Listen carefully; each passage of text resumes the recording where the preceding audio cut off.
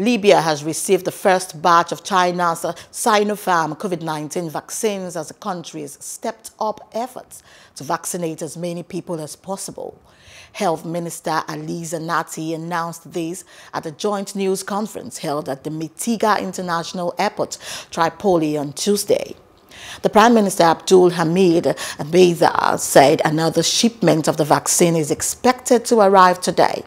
He called on people to get vaccinated as soon as possible, as this was the only way to stop the virus.